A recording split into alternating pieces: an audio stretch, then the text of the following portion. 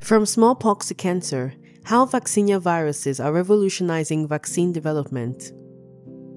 Vaccines have long been celebrated for their ability to prevent diseases, but some are now being developed to treat existing conditions such as cancer and viral infections. One promising approach is the use of Vaccinia viruses, which were historically used to eradicate smallpox.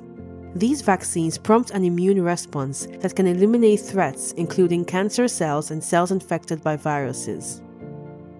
Dr. Ricardo Rosales and his colleagues at Viral Lab are at the forefront of this field, leading innovative research into two Vaccinia viruses, MVA and GAB1. The team has demonstrated that recombinant MVA-E2 and GAB1 viruses can be used to treat cancerous and precancerous cells by injecting them directly into lesions and tumors. Once inside a cell, the virus replicates, producing millions of viral particles and proteins. This activity overwhelms the cell's machinery, leading to its death. The dying cancer cells are recognized by immune cells called antigen-presenting cells, or APCs, such as macrophages and dendritic cells. These APCs engulf the cancer cells and break them down into small pieces called antigens, which are then displayed on the surfaces of the APCs. The APCs present the antigens to immature T cells, which mature into CD8 plus T killer cells and CD4 plus helper T cells. These T cells, particularly the cytotoxic CD8 plus cells, launch a powerful immune response, targeting and destroying cancer or cancer-inducing viruses.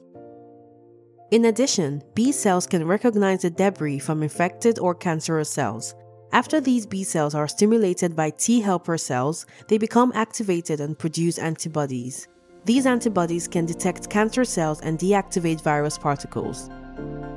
Through numerous clinical studies, Dr. Ricardo Rosales and his colleagues have demonstrated the therapeutic potential of this vaccine technology in the treatment of cancer and precancerous lesions.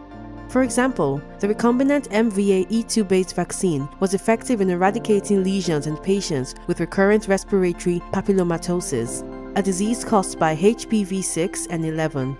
Patients who received the vaccine generated an immune response that targeted and eliminated HPV-infected cells, providing long-term protection against lesion recurrence. Another Phase 3 clinical trial involved over 1,000 patients with HPV-induced lesions that can lead to cervical and anal cancer. The lesions were completely eliminated in 9 out of 10 of patients, with no recurrences after 10 years of follow-up. While the cancer applications of the team's vaccines are the main focus, their origins in smallpox vaccine research are significant. Dr. Ricardo Rosales' work has also led to the development of a preventive vaccine for monkeypox and smallpox using GAB1.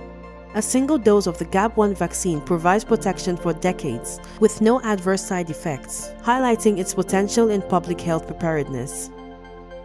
The pioneering efforts of Dr. Ricardo Rosales and his team demonstrates how a virus once used to combat a historic disease can be repurposed to tackle modern health crises, from emerging infectious diseases to cancer.